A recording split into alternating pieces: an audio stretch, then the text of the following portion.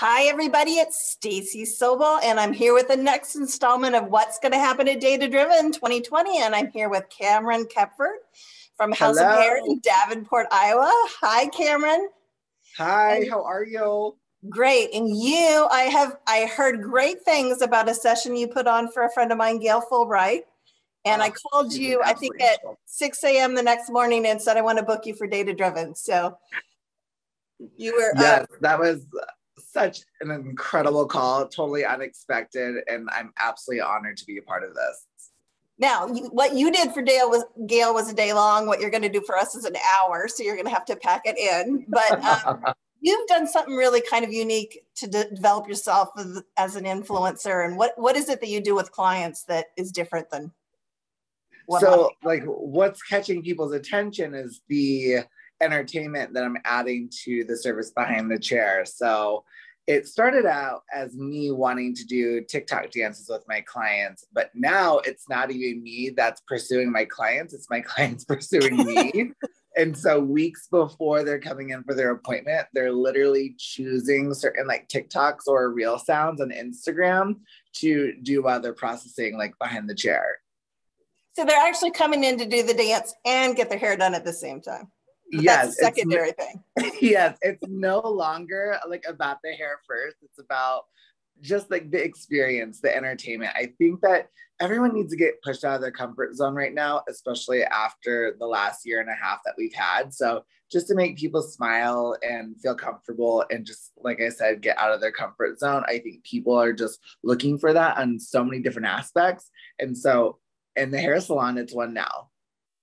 Now, I was watching your reels the other day and you have one with a gentleman and you're both in skirts. Do you provide the costumes or do they bring them?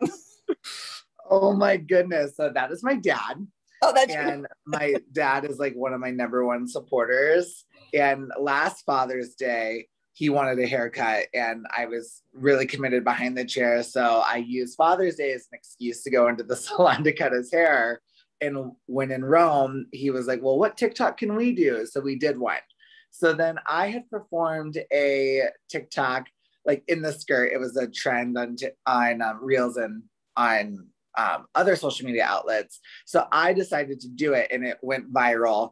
And when stuff goes viral, you get like 90% positive, but you get that 10% like negative feedback, which I personally don't mind. I always feel like it's a sign that like you're getting people's attention. So I had some really interesting comments and my dad saw them and he's like, well, I don't like this comment. They're saying that I don't accept you. But I do, I love you. So I was like, well, we should do it together. And he didn't even hesitate. He's like, if you can find a skirt in my size, I'm there. So I did provide the skirt for him, but I did provide 2 skirts for him and I had him try them on and he proceeded to go onto my salon's main floor asking the clients which one they preferred. Which one was better? Well, yes. It's good that he's a man that understands that, you know, women dictate fashion and they have an opinion, so. Oh, he is a riot. I love that man. He's great. But you will see more of him on my TikTok and Reels in the future because he's got a little bit of like local fame. He went to the dentist's office and he was asked if he was on TikTok in a skirt. And so he's like, I need more of this.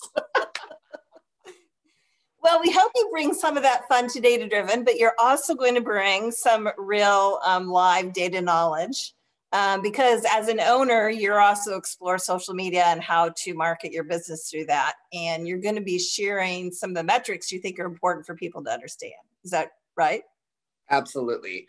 I started in this industry as a salon owner before I was behind the chair. So I have a really unique perspective on both roles. And so that's what's so great about being able to do that with my own team and now taking it on the road and talking to people like Gail at Headlines and other salons that are just seeing that I'm doing this and they're inviting me into their space, like to help share that. So it helps like to connect everything. But definitely like I'm going to have a lot of information all in that 1 hour because it is a day's worth, but it will truly be impactful. And if you like truly listen to the tools that I'll give you, like it will make a definite impact in your business.